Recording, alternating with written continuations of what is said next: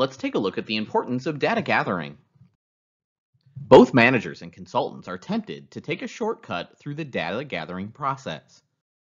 However, managers and their decision makers run serious risks if they eschew diagnostic inquiry and systematic decision making altogether when uncertainty and pressure for quick action intensify. There are three reasons why consultants should take data gathering seriously. First, good data collection generates information about organizational functioning, effectiveness, and health. Second, data collection can be a force that sparks interest and change.